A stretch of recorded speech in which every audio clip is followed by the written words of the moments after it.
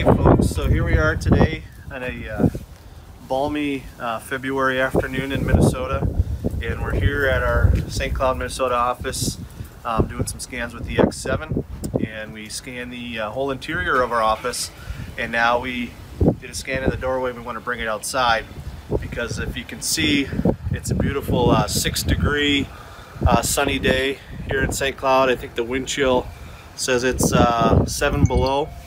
So we're going to take the X7 outside and show you guys how this lets us scan in really cold conditions and lets us keep working when we need to in these types of regions with the weather that we get. So if you want to pan over here, Matt, you see we have the X7 sitting outside, and I have it hooked up to my computer because we're making some videos, so I'm going to get the scan started.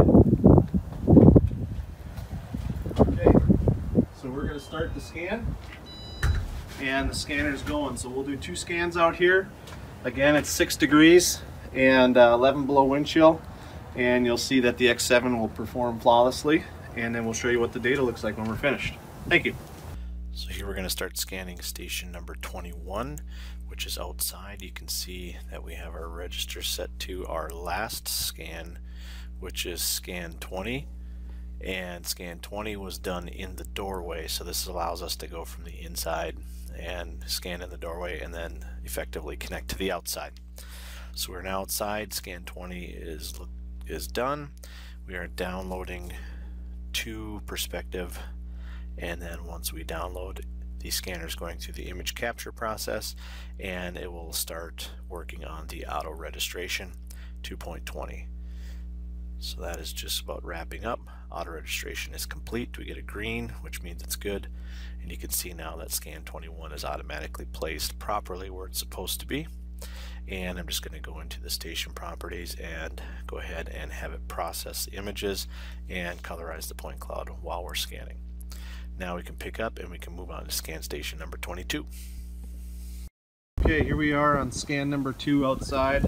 A little windy here, but you can see we're still outside by our building here, and I have this scan in high sensitivity mode because we have the scanner in between 2 black cars. So we're going a little crazy here. Not only is it really cold and really windy, but we're also going to scan some black cars. So now we've completed our second scan outside, scan number 22, between the 2 black cars, and we went ahead and did a third one, number 23, just because of the cold and testing it out, and there just happened to be another black vehicle there. So now we're going to bring the data into Trimble RealWorks and switch it to true color because the data has been colorized, and take a look at this car. Now this is just a preview scan, so it's not all of the data, but you can see it still looks pretty clean, pretty dense. I'm going to open this up and go into the Scan Explorer, which we can do with the X7, similar to what we're used to with the TX8. And we're going to find our second outdoor scan from this morning and locate our black car. You can kind of see where we're at outside. And now I'm going to zoom in and cut out the point cloud just for this black car. So again, this scan was done outside. All 3 of these, it's about 6 degrees outside, 7 below wind chill, rather windy day, and we're scanning some black vehicles in the high sensitivity mode for the X7 to see what we get for data.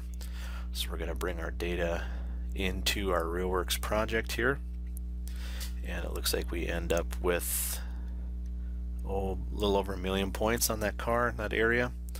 And if we switch back over to RealWorks and isolate that view and zoom in, you can now see the amount of detail that we got on that nice shiny black car outside. So all in all, we're pretty impressed with the X7 today. We had it sitting outside in the cold for quite a while actually, and had no failures and no issues. And again, with the high sensitivity mode, it had no problem scanning that car. So thanks for watching. Hope you enjoyed.